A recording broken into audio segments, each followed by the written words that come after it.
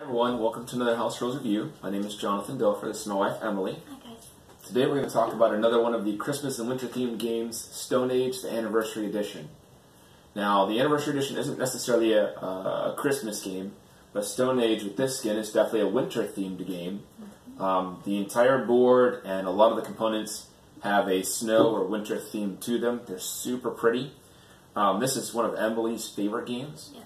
So I'm going to let her tell you a little bit about why she likes this game, and then we're going to show off some of the components and some of the things that are different with this version from the original version of Stone Age. Alrighty. Well, one of my reasons that I love this game so much is because there's so many options of things you can do on your turn. You're going to think, do I need food this turn?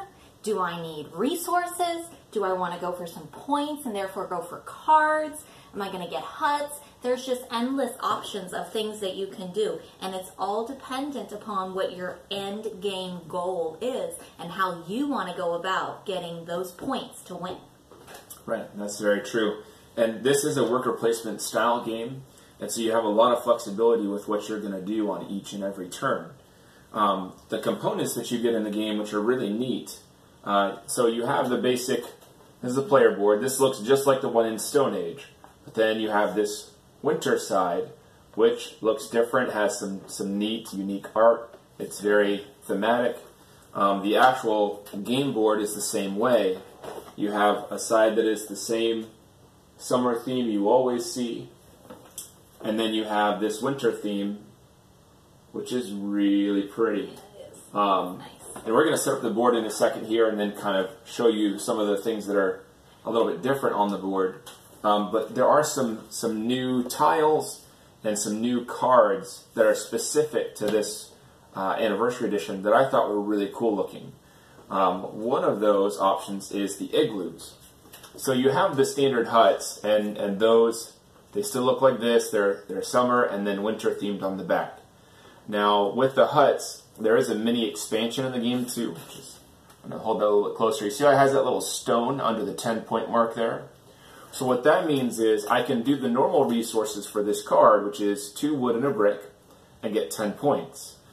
But if I want, I can also pay an extra stone and get an additional 5 points for this card. The idea is that winter is really harsh, and we're insulating our huts against the cold.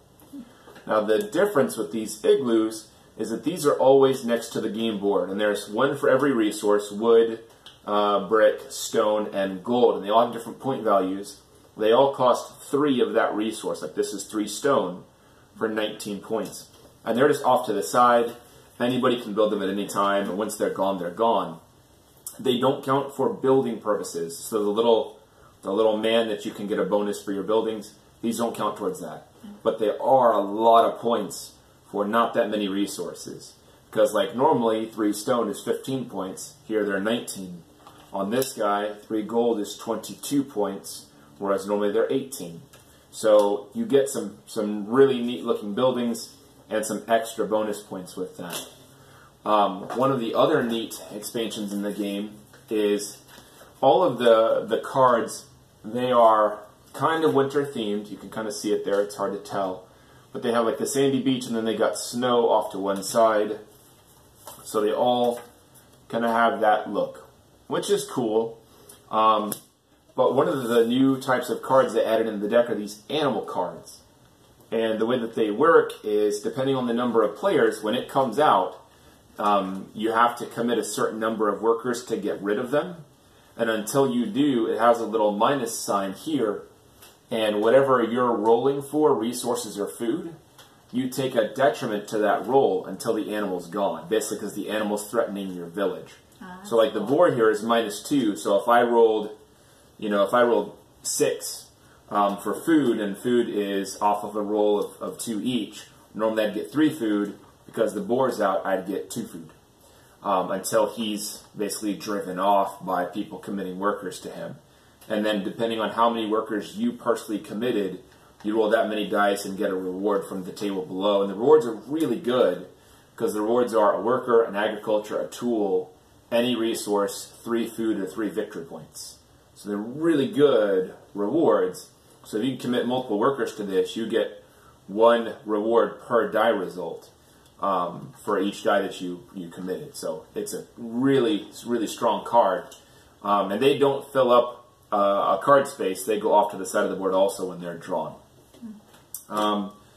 Other things that they did in the expansion is they have a space on the board, which I'm going to tilt it down so you can see that.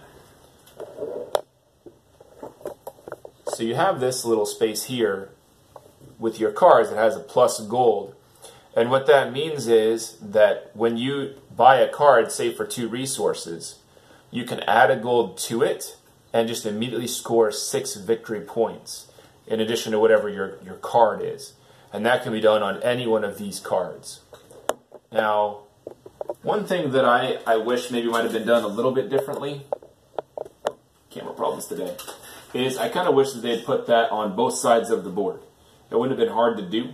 I get they were trying to keep the original game board the same, but they didn't put that gold on the other side of the board. So if you're playing the summer version, I guess you could just do it and kind of remind people, or maybe you could find a way to add that to the board if you wanted. It's a really neat idea because it lets you get the cards you're already trying to get and then get points anyway with gold without having to spend a guy to go get a hut to do it. Which is really cool, but it would have been nice if they'd add that to the summer side. But hey. Yeah, they're just probably trying to keep it to what it was and not get it confusing. I think Because that is the original game on the other side. Right. And I definitely agree with that. You still get the same dice cup and stuff. Food tokens are neat because they're all shaped. Little fish. So you've got like little fish, you've got bear furs, you have mushrooms, and you have little bushes for berry bushes, right? So that was kind of a neat thing that they did. And then the last thing I'll let Emily show you was the meeples. They changed what the meeples look like. I love me some good meeples, and these ones are ridiculously adorable. So you've got your normal meeple shape, right? But they added like artwork to it. So this one here is your male little meeple, and he's obviously the blue guy. But then if you go looking, you come across, you got your female meeple. Oh, hold on. This one's the male. Because see, look, he's got the beard. He's got the little beard going on there. And then this is your female. Because she doesn't. Cavemen are hard to tell apart. Anyway, so yeah, if you want to go to the baby making hut, there you go. You got your little thingamajiggy. You're going to put them on there, and voila. Yep. You can get yourself another meeple. But and they did add a little bit to the carving of them, too. Because they have like a little axe or shovel or something in their hand. Right. So it's not just the exact same meeple. Although the meeples for Stone Age originally were really good anyway. Right. Just having that little bit of art, and they are double-sided, is kind of cool. So that's just another little thing. Yep. And I mean, it's stuff like that, where normally a person might try to trick out their game anyway, and then you get a cool anniversary edition that has a few little extras anyhow. I think is really, really neat. Oh, and the last thing was the start player token is double-sided. This guy's in the base game. Then they have a lady on snow for the other side if you're playing the winter version. Just kind of cool that they did that. I mean, just little things like that what really drew us to this copy of the game. We had Stone Age before. We lived in Kansas, and it just was too big to pack. Very big. But we were happy to see this version come out, and so it goes along with some of the other games in our collection. So, any other thoughts you had on it? No, I'm excited to give it a try. Yeah, so it's going to be a lot of fun. But yeah, if you get a chance to come out to our event on July 27th at Serenity Games, we're going to be having this game there as well as a bunch of other Christmas winter themed games. Definitely check out some of the links I have for those other videos. Subscribe if you like what we're doing. And keep gaming. We'll see you later. Bye.